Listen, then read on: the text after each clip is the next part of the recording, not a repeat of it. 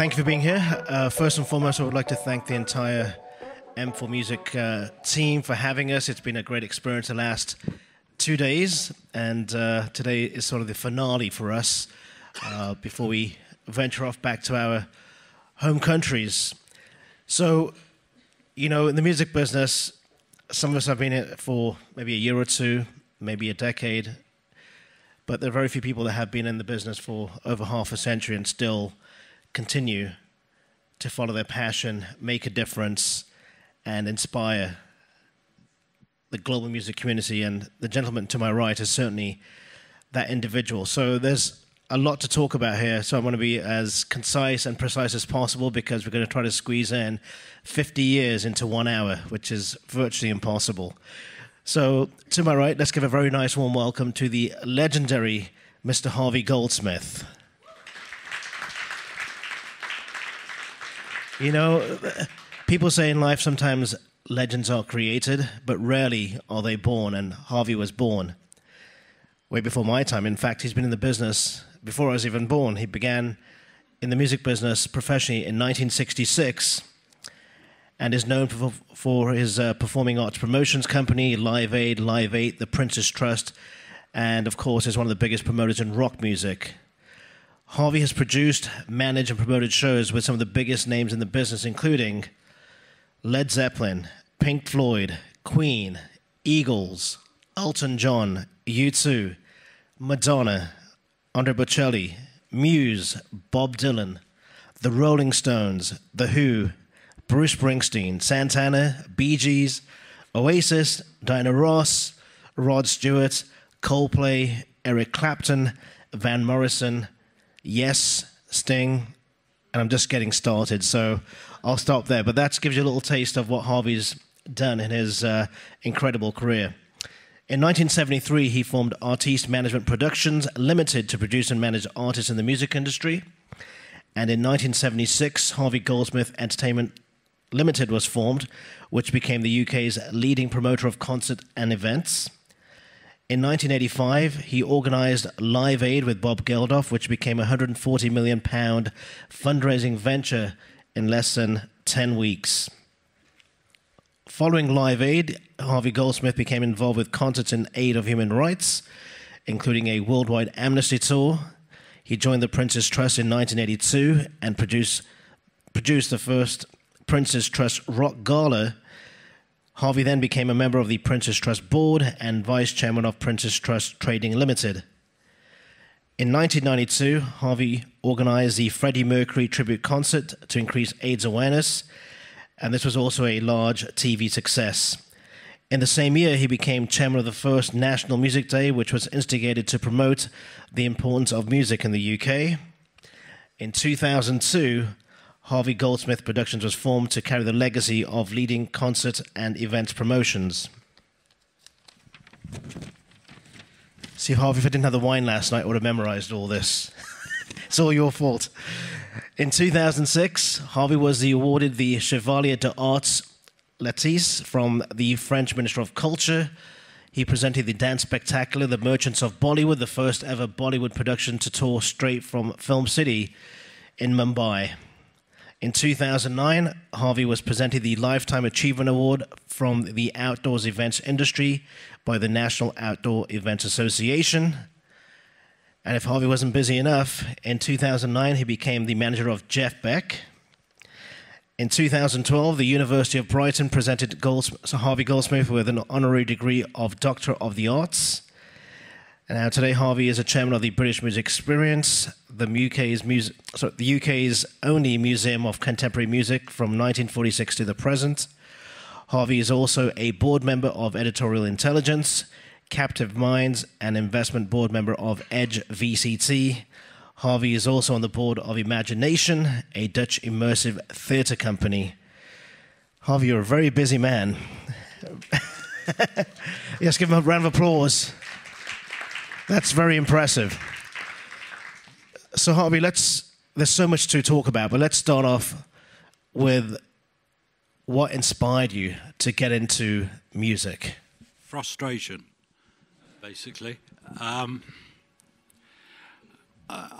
Very simply, I went to university to study pharmacy, to be a pharmacist. Funnily enough, it put me in very good stead when I got into music, but that wasn't the reason. And I wanted to do, I was fascinated about perfumery and cosmetics and how they were sold, how they were marketed. And I chose to do a particular course, and I went down to the College of Technology, which was part of Sussex University. And 6 weeks after the course started, we were told that the grants and the government hadn't come through, and they were going to delay the course for a year. And I got very angry about it, and I thought, this is no good. I don't want to waste a year. So I didn't know what to do. We were given a choice to register for a London University degree externally, which is the one degree I didn't want to do. It was too theoretical, and I was interested in the practical side of pharmacy. Anyway, so I went to a student union meeting, and there were representatives of every single course at the student union, and I listened to them talking about the football club, the rugby club, the chess club, the bridge club, the this club, the that club. And I said, okay, where's the social life? I'm in Brighton, on the coast, there's no social life. And they said, we've just been through it all. I said, no, where's the fun? Where's the music? Whatever. And the president of the union said, well, okay, what do you think we should do? I said, I think we should open a club. And they all, everybody giggled and laughed. And they said, all right, open a club. I said, okay, I will. So I opened a club for students in January 1966. And by March 1966, you couldn't get into the club. And that's really that started my pathway. So you obviously went from, getting into the business in 1996, as you mentioned, but you've obviously been involved in so many different facets, from management to promoting to charitable causes to TV to, theatrical experiences and what have you. So out of all these different experiences that you've had in your incredibly impressive career, what would you say has been the most inspiring part of what you do day to day? Which one of those elements? Everything starts with music, really. I mean, I believe right from the beginning, even though I was a music promoter, I believed that we were providing entertainment. So I looked at talent, and the stage is a very important kind of castle. And the edge of the stage is the wall of the castle. And it didn't matter whether it was opera or classical music or rock music or pop music or jazz or whatever. If somebody could stand inside that castle and project across the wall, which is the end of the stage, and get to the audience, and that audience would pay attention, then that artist had talent and they deserved a platform. That's the way I saw it. So for me, I've spent most of my life doing a variety of different forms of entertainment because I think that's important. So, for example, I brought Cirque du Soleil over to Europe, to England, because I heard about them. They were playing, they just did their first show outside Canada. They were playing at the end of the pier in Santa Monica. I went to see them. It took me 2 years to persuade them to come over, but they came over, and Cirque du Soleil have been a massive, massive worldwide success ever since. I saw artists that I just knew were going to work. Many years rolled on. I was in New York, and the other thing I believe that the world is a big place, but it's actually quite small. And I didn't feel that talent only came from England, and I could only work in England. So at a very early stage in my life, I started to travel, and I started to realise it's a big world, and there's music everywhere. There's music in Europe, there's music in South America, there's music in Asia, and of course there's music in America. So I used to go, I was one of the only English promoters that ever went to America, and so everybody knew me. So that was also a bit of luck. And luck and timing throughout my life, I think, is really important.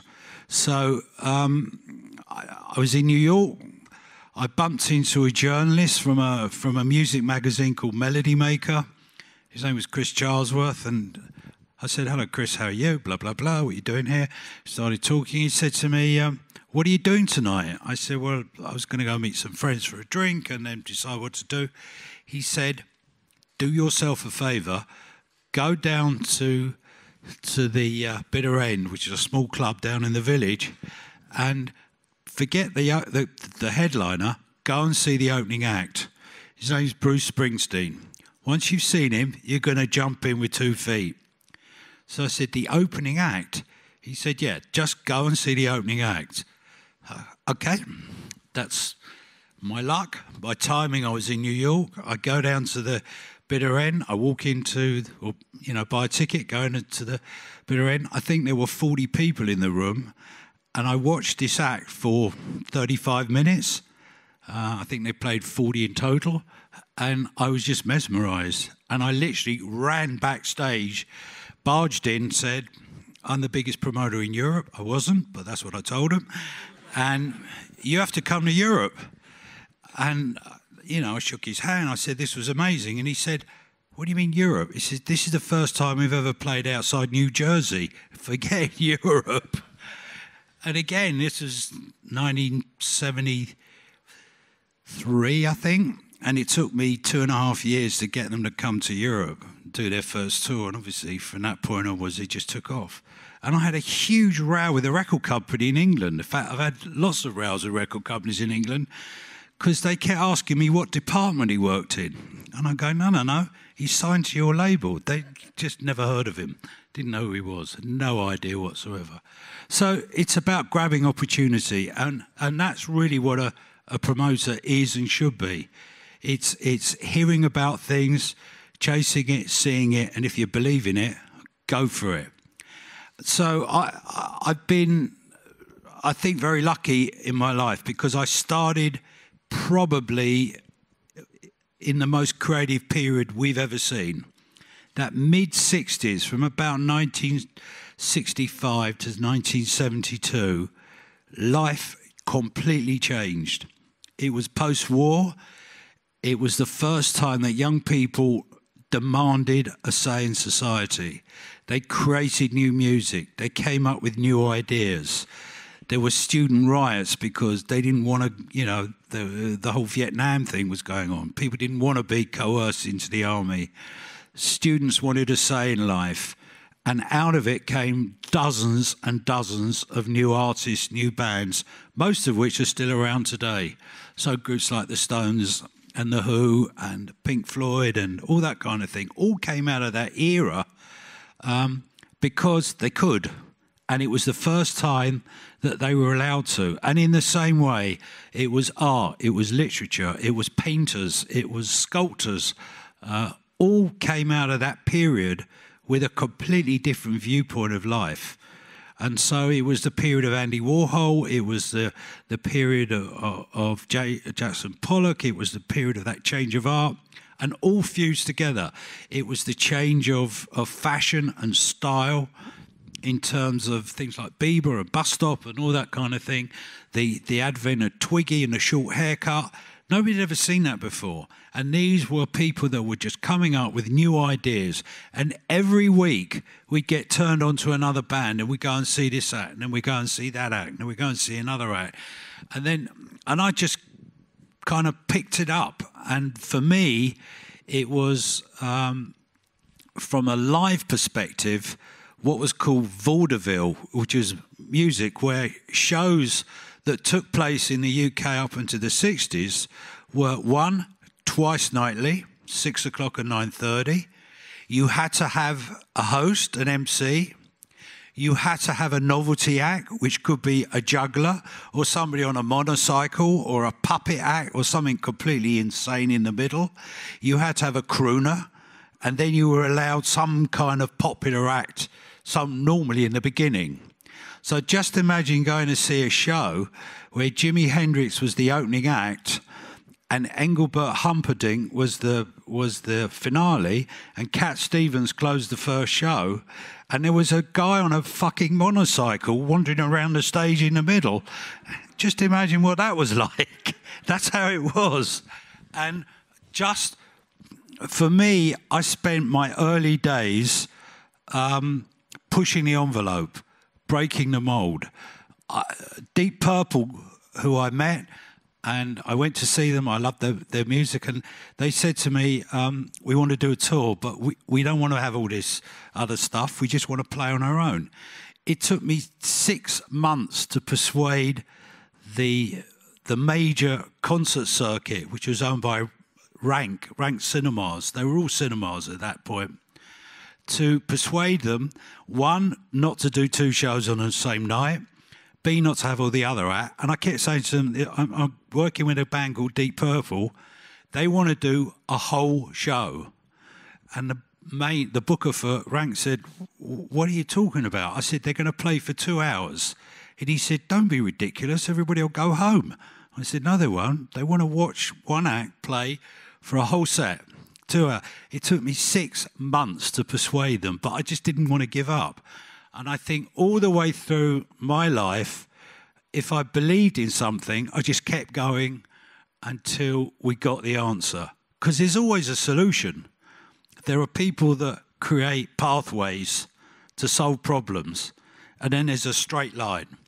And the straight line is what you believe in. You've got to go for it. And the same today. I think one of the problems we have today is people give up too quickly. Everything's a struggle. Nobody in the early days had success for at least 5 years.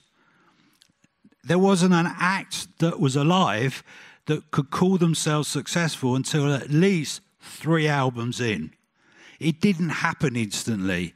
There were shows. X Factor is a crib from a TV show that we had in England in the 50s and 60s, but it didn't throw up any art, or it threw up very few artists.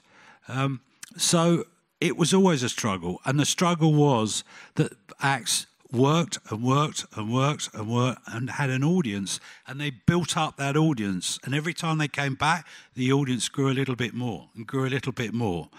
And the strange thing was that with today, with such a vast array of opportunity to communicate through social media, through websites, through the internet, through your phone and all the rest of it, it's 50 times harder to break through than it was then when we didn't have computers. We had landlines and we had things called telex machines, which were machines that used to spew tape out that you translate into a language you could understand, because it was focused. And today we are unfocused in our musical taste. We are unfocused in fashion. We are unfocused in style. And it's 10 times harder for talent to break through. But that doesn't mean it can't break through. It just means you've got to keep that struggle going for a bit longer. Well, look, going back to, I'm going to rewind a little bit because there's a lot to talk about. And I'm going to come back to your point here shortly regarding the challenges and the opportunities. So the 70s was a transformational year, politically, socially, etc. Just getting out of the Vietnam War, as you mentioned. So you have been in the business of creating experiences. You worked with some amazing artists in the 70s. What would you say was the one act that defined your experience in the 70s? An act that you worked with that you felt really changed the course for the music business and the work that you were doing? That's a tough... there wasn't one act. For me, in terms of live music, the best act on the planet was always The Who. They were the most exciting. They were an act that you never, ever knew what the hell was going on. Every time you went to see them, something else would happen. And for me, they were the most exciting. In terms of songs, of course, it was the Beatles. In terms of... kind of excitement in a different way and staging, it was the Rolling Stones. But then you have to remember, during that period, people like David Bowie came up, Elton John came up, Yes came up, Emerson, Lake and Palmer came up, and then later in the mid-70s, or early to mid-70s, where groups like Genesis came up. They each one of them were different. There were production-type bands like Genesis and Yes.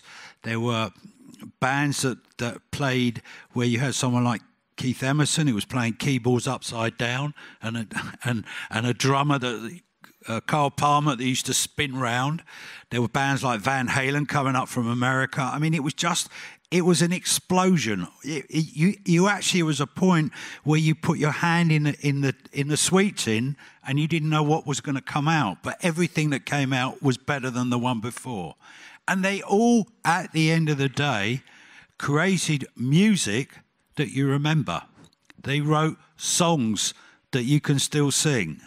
Today, you hear on the radio, you hear an act, you go, that's interesting. And 3 weeks later, you go, well, what was the name of that act? I can't even remember. What was the song? I can't remember. We're in this world of instancy. I'm not saying it's a bad thing. Things evolve. But it's not a good thing either, because it's leaving no lasting legacy. I think you're right. We're living in a world today where music is very trend-driven. You obviously worked in an era, 60s and 70s in particular, and even the 80s too, which we'll get to in a second, where movements were created. And from your perspective, what's the difference between a trend and creating an actual movement? Well,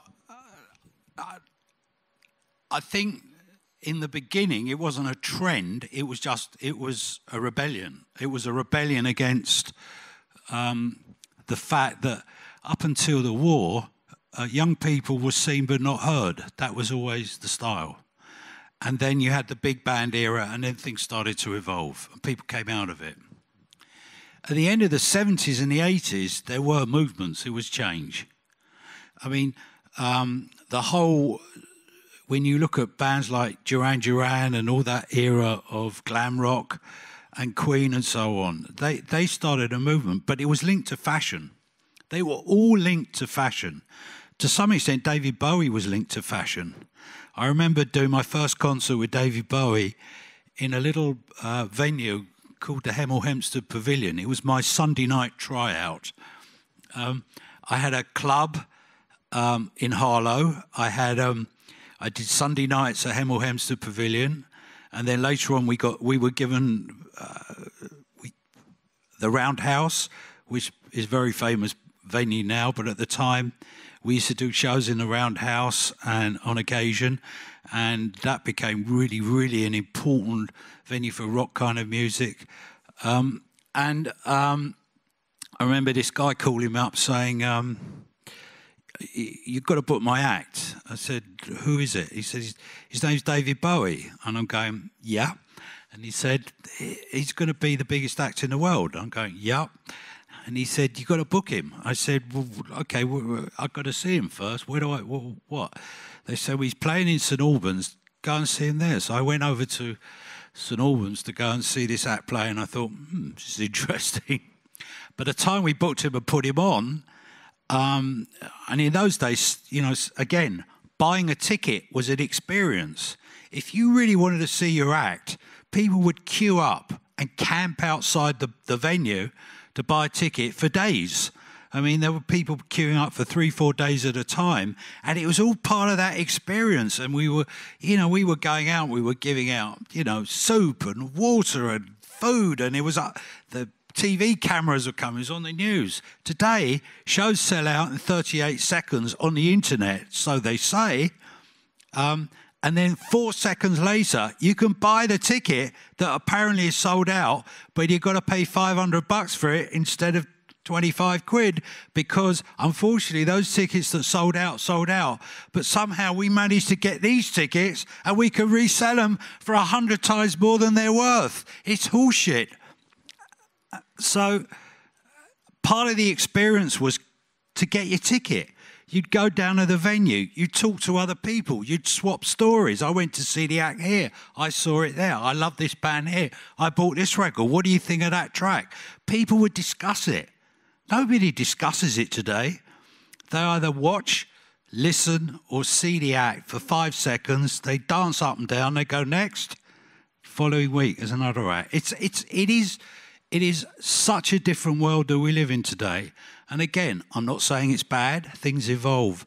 But what set the groundswell and the grounding for all of the big acts today, the Rolling Stones are still playing, God bless them. I don't know how they are, but they are. But they're bigger today than they were in the 70s, in the 60s, you know. I did a show with Led Zeppelin. I got them all back together in 2007. We had 250 million hits and requests for 14,000 tickets. 250 million. Just think about it. It was just unprecedented. Why? Because that band, they worked their asses off. They crafted their records. They kept themselves away. They weren't on the front page of every single newspaper. They weren't screwing this model or that TV star in order to get publicity. They were real bands that people and their fans would talk about, would listen to, would discuss, would put it inside them. And that was important. And again, today we don't do that because there's no reason to do it. And I think that we music, like life, goes around in a cycle. I think we're at the bottom of the rung, and hopefully out of it will come a new slew of ideas, new ways of doing it, new young promoters, and lots of young artists with a different attitude. With all the mess that we live in, with terrorism, with you know, no one would even dream of blowing up a concert or a concert hall. Nobody would do that. Today, that's set aside. And yet, is there one single artist that's written a song about it? Not that I know of. And yet, when I first started, everybody was writing songs that related to the Vietnam War, to what was going on in life, to the student riots in France and all that kind of business. So I don't know what happened. I don't know what the disconnect is. I don't know what the difference between how music comes out today and what we do, and why people think they can have instant success, because you can't. You have to do your work, you have to do your groundwork, and all those bands did. Well, I think those are some very valid points, and I think you are absolutely right that the humanization of the music experience has been taken out. It's become more of a digital experience. But let's, expand upon the humanization. So we've gone from the 60s and 70s, and you've touched upon the 80s with some of the, new wave bands like Duran Duran and ABC, etc. But you also decided in the mid-80s to create something that no one had ever done before, a global human music experience to help those in need in Africa. Tell us about Live Aid and how that came together, because that was... I didn't create it. That was Bob Geldof. Bob Geldof and Midge Ure wrote the song. They got all 20-odd artists all to come together to record the song in the Christmas up to New Year, and it came out over Christmas, New Year of 1984-85. And then Bob went to Africa because it raised about £5 million, I think, the song. And he went to Africa to see what to do with the money. And he realised when he went to Africa what a mess it was in. And so we started to see on the TV, on the news, which no one had ever seen before, people in Africa who were and kids and babies who were just starving. And the debate in Europe at the same time, what do we do with butter mountains? What do we do with fruit mountains? What do we do with all the surplus apples we've grown, etc., etc.? And down the road, there were people starving, and it just didn't make any sense. So that movement started to grow. And I had a pretty busy year. I took the first Western pop band to China, which was Wham. Roger Waters and the Pink Floyd had split, and I was looking after his solo career, and he was launching his first solo record, The Pros and Cons of Hitchhiking, and we were doing, the launch was in Radio City, New York. So I was going from London to New York, and from New York to Hong Kong, and then to China. And then I was bringing Bruce Springsteen over in the summer, And that was enough for me. And Bob was banging on the door saying, "You've got to help me. We decided we want to do a concert." So I said, "I can't even think about it till I get back from China, because I'm not even sure I'll get back from China that easily, because I don't know what's going on till I get there," which was a whole other experience. And I came back from China, which it turned out, thank goodness, to be a real success. Although when we first arrived, they didn't even know who we were, what we were doing there. There were 70 of us with the band and the crew and friends and whatever. And we managed to bullshit our way into China. We couldn't find our hosts who were supposed to be looking after us, and we only found them at 1 o'clock in the morning the next day, when this Chinese chap phoned me up and said, "You have to get dressed." It was 1:30 in the morning, and I was pretty jet lagged. And he said, "You've got to get dressed and meet me down in the lobby." And I'm going, "It's 1:30 in the morning, and where the fuck have you been?" And he said, "Oh, good news, good news." I said, "What's the good news?" He said, "We have our license." I said, "What?" I said, "The concert's tomorrow." He said, "Yes, we got our license at midnight." The day before. We're completely mad. Anyway, it all worked out good in the end. I came back to London. The next morning, I went into my office, and Bob was standing outside my office waiting to come. And he sat down and he said, "We have to do this." And I said, "Okay, let's get our heads around it."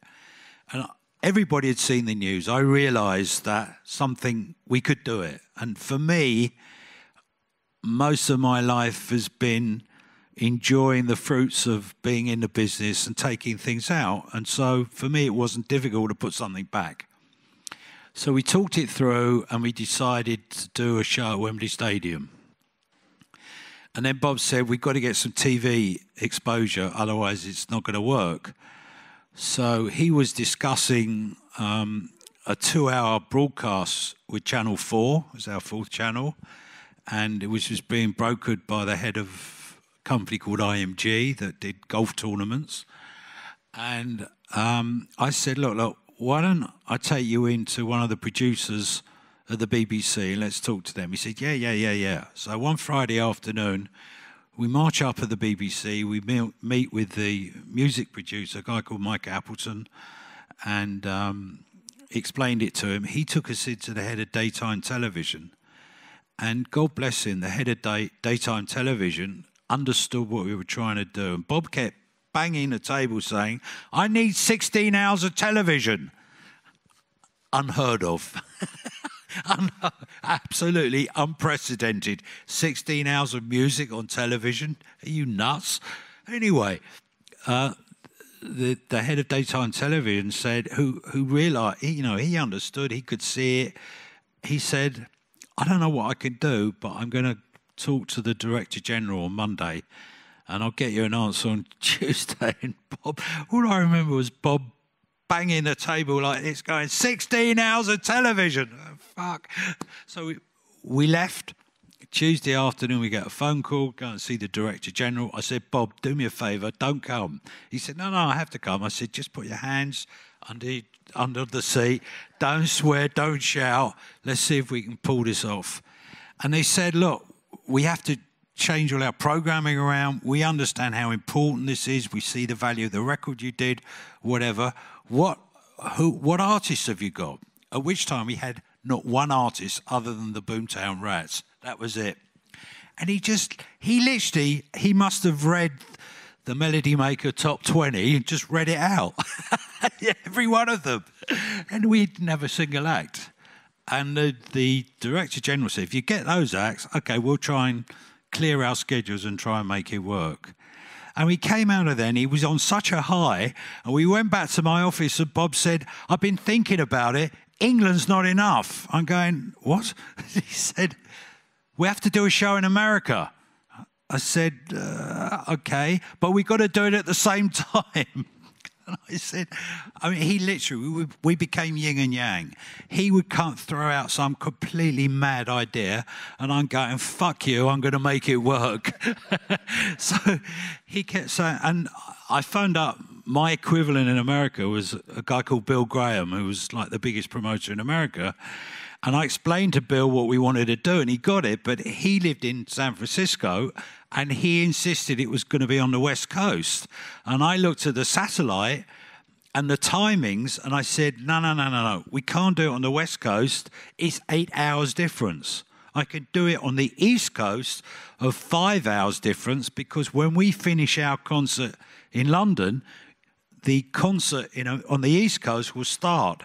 If we're going to do LA, I have to wait till, 2 o'clock in the morning. That's not going to work. And he kept insisting. And I said, forget that. Anyway, we tried to get Giant Stadium. We couldn't get it. We tried to get Shea Stadium, where the Beatles played. We couldn't get it. We tried to get RFK in Washington. We tried to get Boston Fields. We couldn't get that. And eventually, I called my friend Larry Maggid, who was a promoter in Philadelphia. I said, you've got to help me out here. And he said, I'll go and see the mayor. Went to see the mayor of Philadelphia. And the mayor, who was the first black mayor, I think one of the first black mayors in America, and he got it instantly. And he said, I'll give you JFK in Philadelphia to do this.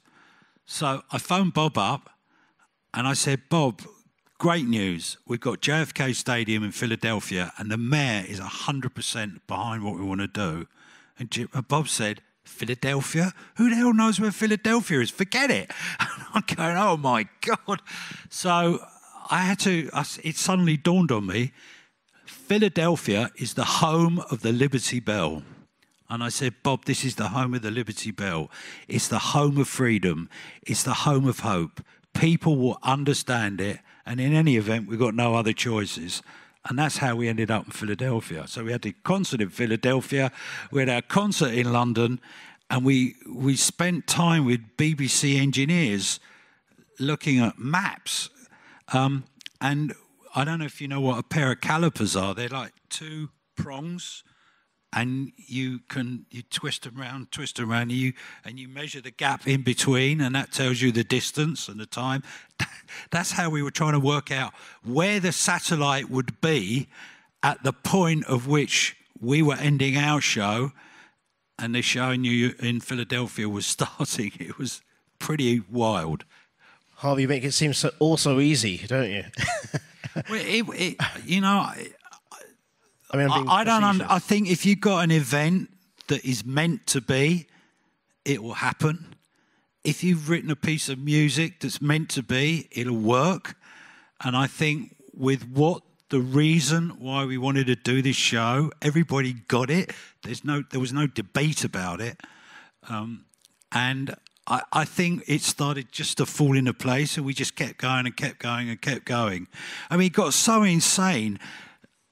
We were having meetings in my office, and I had a big one of those TV sets that came out of a box, and it would come up as a big screen. And people were sending us videos to look at. We were piling through all these videos. And one morning, David Bowie came up to the office and sat down with Bob and myself, and we were just talking about what he was going to do. And we were just chucking these video cassettes into the TV and looking at them. And suddenly, this video made by Canadian Broadcasting, CBC, of music by the Cars, and showing these harrowing scenes of the camps down in Ethiopia and Sudan, and people coming in with kids that were emaciated and so on and so forth. They put it together really well with the music, and David just stopped the conversation and said, whatever that is, just go back, rewind it, replay it. I'll give up a number. You have to put that in the show. And it was moments like that. It just came together. And the whole thing just one after the other. Strangely enough, we had a press conference in the main ballroom area of Wembley Stadium, which is where they used to have all their do's and didders. And we were all lined up in the press conference. There were more press people than I've ever seen. I think there were 480 TV, radio, and journalists at this press conference. I've never seen that many before. And the first question they asked us, who was playing? We didn't have a single act signed. And Bob kept rattling off all these names. And about halfway through the press conference, I get called out, and somebody said, "You've got to take this phone call." So I've got to take the phone call. And it was Jim Beach calling from New Zealand. They just finished a concert in New Zealand with Queen, who was the manager of Queen, saying, "What is this that you've just announced that Queen are playing?" Know anything about it. And I explained it to him, and thank God, you know, Queen decided to play. And of course, that section, the Queen section with Freddie Mercury, was one of the all-time highlights of Live Aid. And it was like that. It was just one after the other after the other.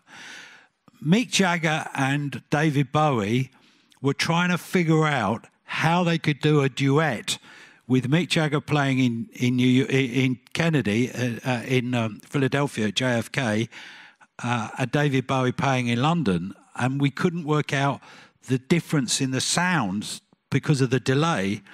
So they made me call up NASA to see if one of them could go up in a rocket, because if you go up in the rocket and it's neutral in terms of sound, and one of them played from the rocket, by the time it came back down with the duet, it would actually be in sync. That's how crazy it got.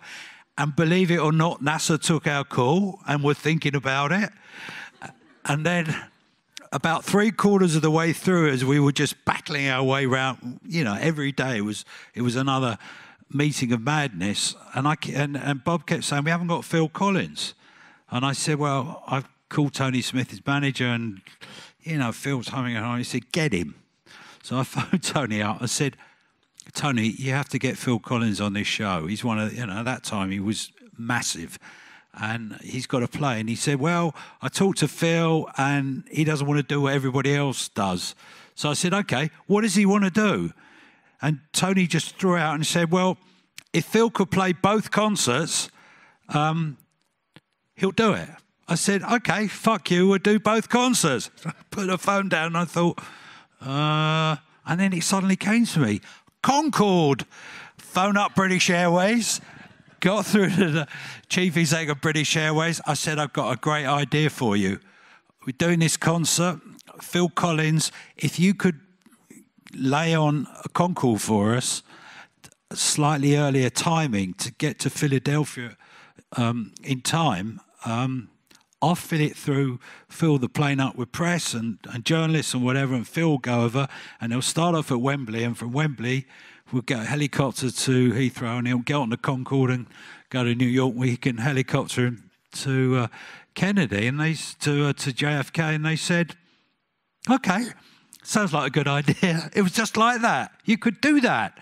And so we did. And that's exactly what happened. Phil Collins played both in London and in Philadelphia on the same day. So I guess the lesson is, don't ask for permission, ask for forgiveness if you are doing what you mentioned earlier about booking bands without their knowledge.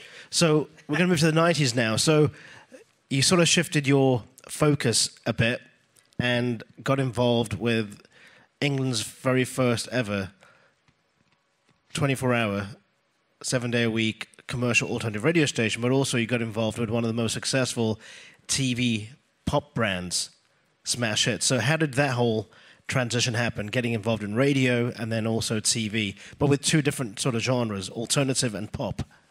Smash Hits came first. Smash Hits was a UK pop magazine owned by a company called EMAP that actually also had radio stations, and lots of other magazines like Farming Monthly and, you know, Bike Weekly and that, Golfing Daily and that kind of thing. And Smash Hits was very popular, and it was literally a pop magazine for kids. And I met with the MD of Smash Hits, and he said, We've been thinking about Smash Hits and wondering how we could expand it. What do you think we could do?" So I said, "I'd like to think about it and understand a bit more." And there was a girl called Mary, I forget her surname now, who was the editor of Smash Hits. And they said, "Well, sit down with Mary." And we went out and had lunch and we talked about it, and we cooked up the idea of a TV show. And I went to the BBC and I said, "Smash Hits are a very popular magazine, and we've got this idea called the Smash Hits Poll Winners Parties, and we're going to do a show which we're going to do live from, at the time, initially it was at the Royal Albert Hall, and then we moved it to London Arena. And we want to feature all the top pop bands. And the BBC, again, thought about it and said, yeah, it sounds like a good idea. And they said, when do you want this to come out? Do you want to do it during the week, 7:30? Do you want it prime time on Saturday or earlier on Saturday? I said, no. I want to do this Sunday afternoon at 3 o'clock. And they said, why on earth would you want to put a TV show out at 3 o'clock on a Sunday afternoon when nobody watches it? And I said, for that very reason, because at the time, again, you only had the TV and there were remote controls, but that was it. There was no, everybody sat and watched the TV. And all that was on Sunday afternoon was the odd football match and a rotten film that nobody watched because it was a rotten film to start with.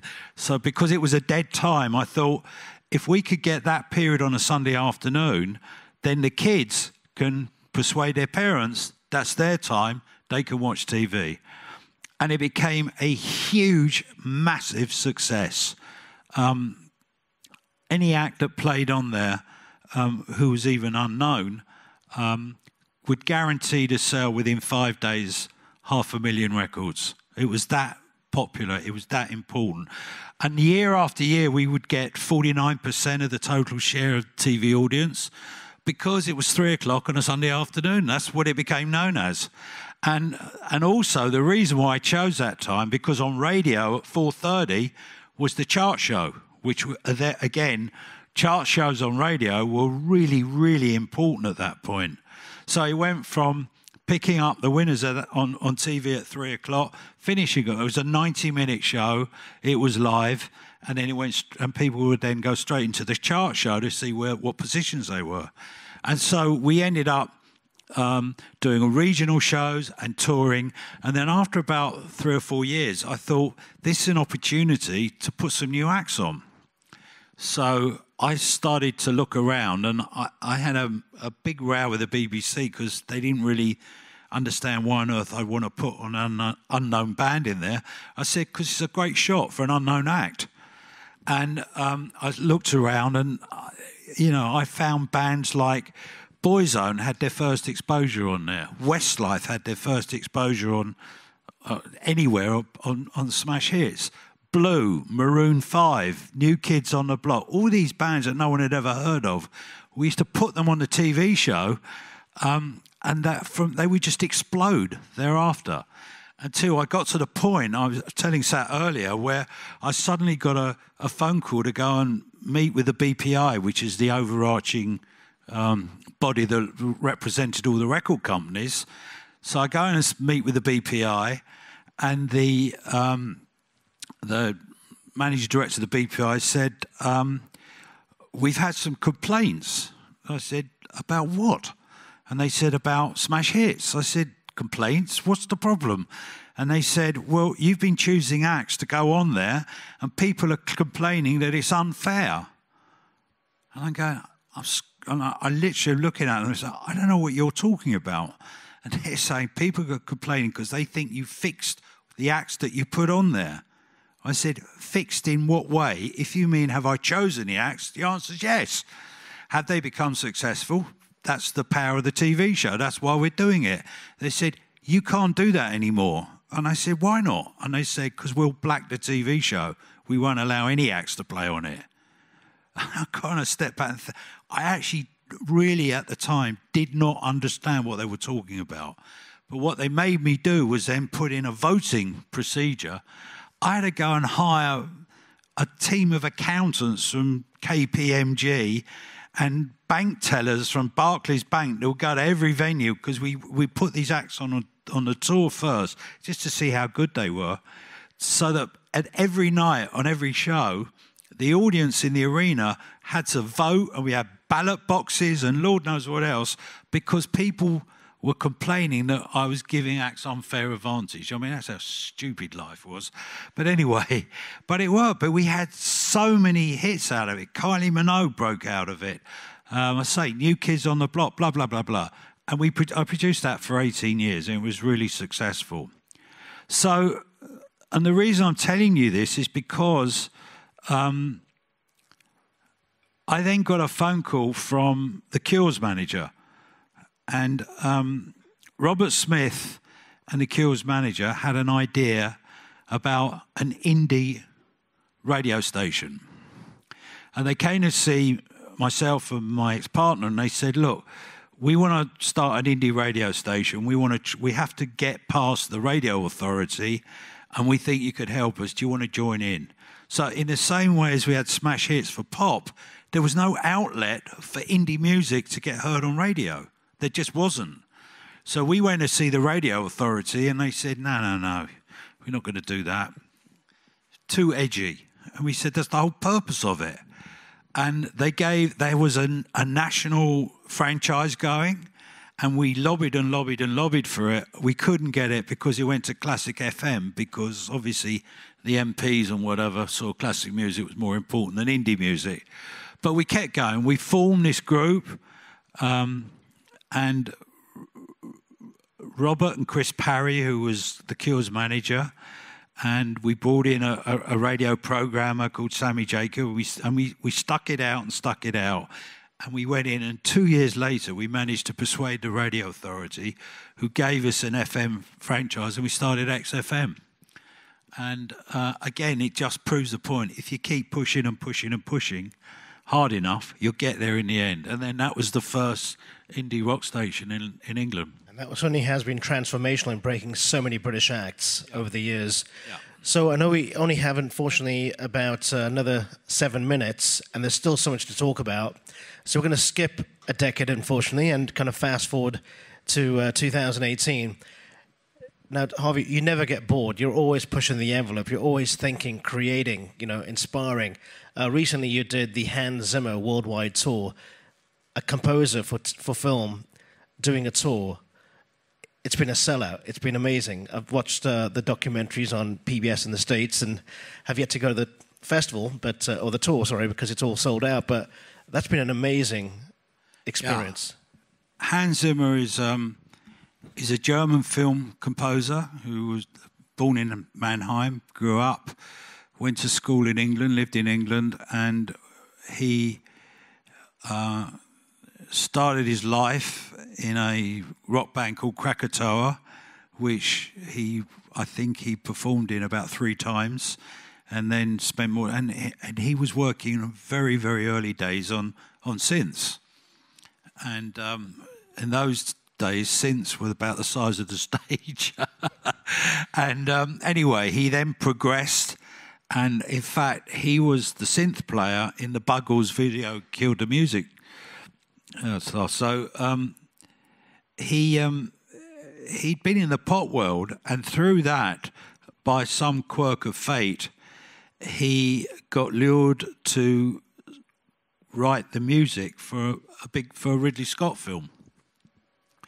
And then he ended up going to America and became hugely successful. Has written the music for 158 or 160 movies, everything from recently Dunkirk to Blue Planet for BBC, to The Crown, which is a very successful TV series about our royal family on Netflix, to Batman, Superman, and onwards, and Pirates of the Caribbean, and Gladiator, and Driving Miss Daisy, and blah, blah, blah, blah, blah.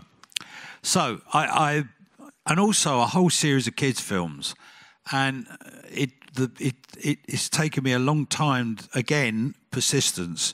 2012, I get a phone call from Steven Spielberg doing the launch of a film called Kung Fu Panda for kids. And they wanted to do Kung Fu Panda 2. They wanted to get some excitement. And they said, have you heard the music from the film? And I said, no, I haven't watched the film either. But nevertheless, they said, listen to the music, we'll call you back. So they called back and they said, have you listened to the music? I said, yeah, it's kind of unusual. I said, who wrote the music? And they said, Hans Zimmer. I said, oh, I've heard of him. He's a really good film composer, isn't he? They said, yeah. And they said, would you put together something different for us to do the premiere of the film, and also for Hans to bring some musicians over and play the music? So that's a good idea. So we thought about it, and we put together a kind of family day out in a park called Althorpe, in a stately home called Althorpe, which was owned by Princess Diana's brother. And we put a family day out. We put a big screen up for kids to watch the film. And then at the end of the film, as it's starting to get a little bit about 6 o'clock, 7 o'clock, we played the music live from the film, and it went down a storm. And believe it or not, 10,000 people pitched up, much to my amazement. So I thought, this is interesting. So I met Hans Zimmer. I talked to him. I said, you've got to do more. And he said, yeah. And he went back. He was in the middle of doing, I don't know, the last Batman film, I think, or maybe it was Superman, something like that. Then I chased him for 2 years. I kept going over to LA, down to show, hi, Hans, it's Harvey. Oh, yeah, how are you? Blah, blah. I said, you've got to perform live. He said, yeah, but I'm in the middle of doing some movies and, I'm busy and whatever, and can you come back later? And I just kept going on. I kept going to LA, kept going to see the studio. And eventually I said, Hans, you've got to do something live. And he doesn't have a manager, he has a business partner. And I talked to his business partner. I said, Steve, you've got to persuade Hans. He has a whole world in front of him. He can't spend his whole life in the studio, go nuts after a while. So 2014, I persuaded Hans to do 2 concerts at Hammersmith Apollo, which he did. And we talked about how to do it. And he said, what I don't want to do is to do a concert where I'm playing the music and the film's above. I said, I want to play my music and create the emotion of the music using light and sound. So I said, okay. So we put this whole team together of creative people, and we designed a stage and also the lighting, and we used the Pink Floyd's lighting designer to come up, who also did U2 and Bruce Springsteen as well for a while. And we got him to create the mood, and we called, and I said, let's call the show Hans Zimmer Revealed, so you could reveal yourself. So we created this image of Hans looking at his desk with thousands of cables and wires coming out the keyboards, and we called it Hans Zimmer Revealed. And we did these 2 shows, and they were a fantastic success. That was 2014. It then took me 2 more years to persuade him to actually do more dates. And finally, he gave me a period, and he said, I'd like to do it. He said, but the only thing is, if I'm going to do these shows, I'm petrified of going on a stage. You have to come with me. So in 2016, we did our first tour of Europe, which we played in arenas, which was a massive, massive success. And we had, I didn't realise how many fans that he had, nor did he. We built up all the social media. We really did it properly. And then word got out from the first show that we did to the next, to the next, to the next. And it was a massive success. And then in 2017, we went to Australia, and I persuaded Golden Voice, who are the owners of the Coachella Festival, to play Coachella. They didn't know what I was talking about. They had no concept of what I was saying. They said, yeah, we'll put him in one of the small tents somewhere. So I said, no, you don't understand. We have 55 musicians on stage. We have a stage set that has to be built up. We have to have these...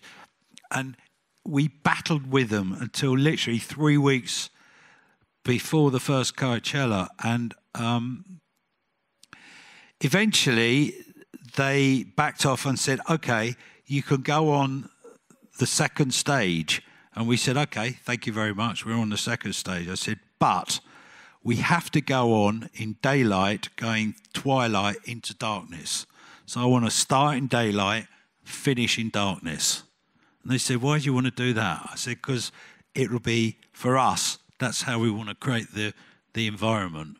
So they gave us an hour. We had 15 minutes to set up. We had to set up 55 musicians on this deck stage with Mike in it. I mean, we eventually came to an accommodation with the headliners, who's some kind of hip-hop something out. I've never heard of them personally, but never mind. And we started, and we did the first Coachella on the second stage. And as about 5 minutes before we started to play, I counted 17 people in the area watching it. And I thought, Anyway, we assemble all the musicians and the orchestra starts to go on stage, and we had a 24-piece choir. They went on stage, then the band went on stage, and then finally Hans, and he started playing. Literally, I think he must have got through 10 or 12 bars of music, and it was like the lemmings coming out of nowhere. There were people coming from every part of the park, and by about the second number, the end of the second number, the promoters told me there were 90,000 people watching our show, and poor old Kendrick Lamar and Lord got completely fucked. But nevertheless, we're proud of that, because people had never seen an orchestra on stage before. As we were travelling around, I mean, strangely enough, Europe is so much more sophisticated in America. Most of the kids in America didn't know what an orchestra was, had never seen that many musicians on stage. They knew the music, but they didn't understand how it worked. I mean, it was quite mind-blowing, to be honest. But everywhere we went, it's just been a huge success. And we're going out again next year. Well, look, I think, you've been a true inspiration, not only to me for so many years, but so many other people around the world. And you're not 50 years old in the music business, you're 50 years young, because you're constantly pushing the envelope, constantly, thinking of new ideas, finding new solutions. When people say no, you say yes, and you find a way to do it. And that's a really big inspiration to everybody in the room. And I know we're running out of time, so unfortunately we're not going to have time for questions. But one question I have to ask you, which we spoke about last night briefly. You've not written a book, you've not done a documentary or a movie about your amazing life. Is that possibly in the works? I keep thinking about it, and I keep thinking, if I do a book, it's kind of closure. I'm not quite sure I'm ready for it yet. I might. I should, I guess. But I think if there's anything, I've started to do a few of these conferences, and people always ask the same: how do we break through? How do we get an agent? How do we get a manager? What do we do? I think the key is, 1, you've got to believe in yourself. 2, you've got to be able to write a song, because at the end of the day, our business depends on songs, on music that's got to be great. And 3, you've got to know how to perform it and present it. If you've got those 3 bits together in one go, it's only a matter of time before you'll get to the next stage and break it through. And then you have to get a team around you that can believe in what you do and prepare to give their lives up to help you break it through. It isn't easy, but of course there's so much talent around, and talent does break through. It does rise to the surface, and there's some fantastic talent. I just hope that we have a new generation, not only talent in front of the stage, but also new talent behind the stage. Because when I started, I had to battle my way through the existing system. And I don't see that with young promoters. I don't see young promoters trying to beat the system.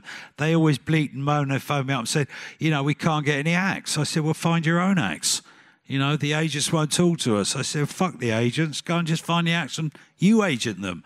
You've got to believe in yourself. You've got to believe in what you're doing. Nobody ever said the music business was easy, but the rewards and the satisfaction are fantastic. Or without a word of advice or advices, let's give a very nice big thank you to Mr. Harvey Goldsmith for an inspiring conversation, and I wish we had more time. So, Harvey, I know that you're always so generous with speaking to people. So if you have a question for Harvey when he gets off stage, I'm sure you'll be willing to spend a bit of time to have a chat. All right, thank you.